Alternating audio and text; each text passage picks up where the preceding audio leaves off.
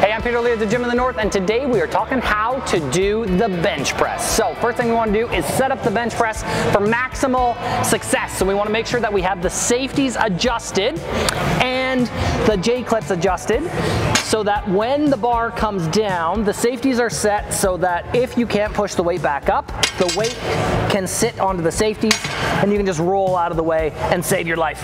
We also want the J-clip set up high enough so that you can push the bar off in your strongest position, and then once you're done your rep, you can just set that weight back down for the bench press. So next we're gonna add some weight to the bar. Again, you want to do a couple warm-ups before you get into your bench press, so you're gradually stepping up the weight. We can add clips to the bar so that weight stays tight onto there. Now, sometimes if you're doing an exceptionally heavy weight by yourself, sometimes it's better not to clip the bar. Reason being, if you do get stuck and you have to shift the weights off, it'll allow the weights to fall off. But we're not going to break any records today, so I like to use the clips just so that the weights don't move on the plate. From here, we're gonna get under the bar. So we're gonna have a slight arch into our back, and we want our eye line lining right up to the edge of this bar. That's gonna allow it to come down to our chest. So from here, we're gonna get a slight arch into our back. That slight arch just puts our shoulders in the optimal position to press through the chest. So it really saves the shoulders by having that slight arch.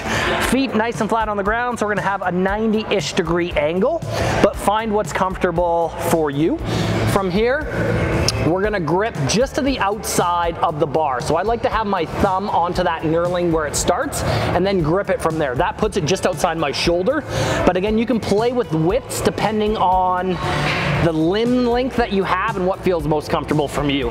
So from here, we're gonna push that bar straight up, bring it over the top of our chest, bend that bar down, like bending through the elbows till it touches our chest, and then we're gonna explode it right back up.